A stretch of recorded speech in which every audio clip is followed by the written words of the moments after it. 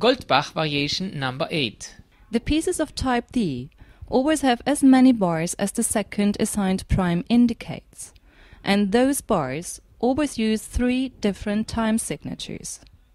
Their number and numerator is a prime again, and their total length is equal to the required number of dotted whole notes. Piece number 8. 5 times 23 quarters plus 11 times 2 quarters plus 7 times 7 quarters. 23 bars with total lengths of 31 dotted hole notes.